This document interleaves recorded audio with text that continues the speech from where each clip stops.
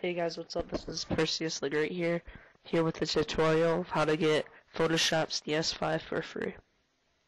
So first, if you don't have it, what you're going to want to do is go to, you're going to want to go to WinRAR because you need to download it.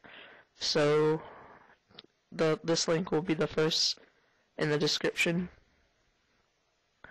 You're going to want to download whatever you have with the software name. I downloaded WinRAR 64-bit 4.10 beta 4. So after you're done downloading it, it's no viruses. You're gonna go to the second link in the description and then I already downloaded it, and you're just gonna want to click start download. It's gonna take like 5 minutes because it's 120 megabits.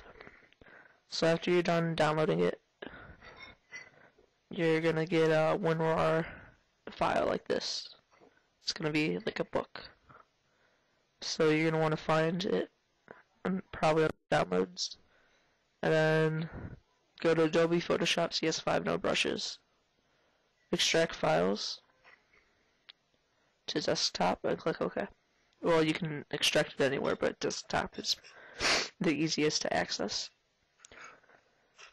So this might take a little bit to extract, so I'll come back when it's done extracting. Alright, it just got done extracting, and now we're going to go to the desktop, and you're going to get a file like this. What you're going to want to do is go to, here, let me see this. Oh yeah, all you have to do is from the top is you're going to want to scroll down until you find the actual Photoshop logo.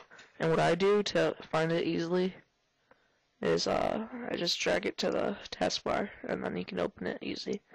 First thing you want to do is just click open. And then there we go, Adobe White Rabbit.